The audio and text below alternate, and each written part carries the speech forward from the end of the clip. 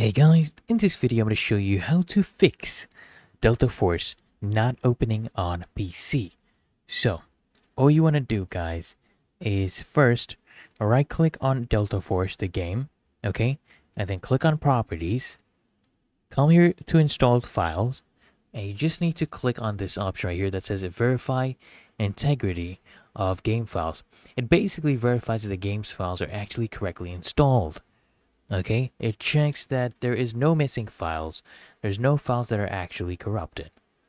Okay, then all you need to do after this is you can close Steam and then right click on your start button, click on Task Manager. Now you will basically be shutting down, ending tasks that take up a lot of your CPU, a lot of your memory. For example, Task Manager right here. If I want to end this task, just click on that task and click on End Task. There we go. It ended it right there and there. So, now what you can do is you can right click on Steam.